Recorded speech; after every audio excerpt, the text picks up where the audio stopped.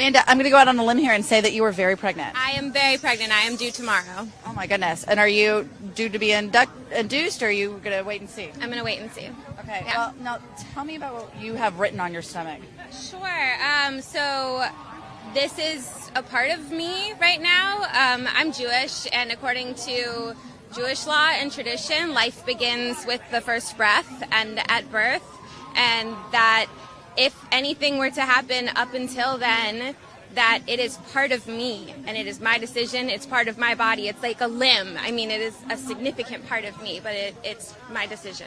Okay, so I see you have written here. Can you read it to me? Yeah, it says not yet a human. And why did you write that? Because everyone is talking about murder, and it's just, it's me. It's not somebody else yet. I have a child. This is a person with will. This is a person who has decision-making power, and this is me. What do you think of today's decision? It's awful. I mean, it's horrible. I don't know, what parts this baby is going to have, but if he or she does not have the options that they need to make bodily choices around what they can do with their own life, I don't know how to protect them in the world.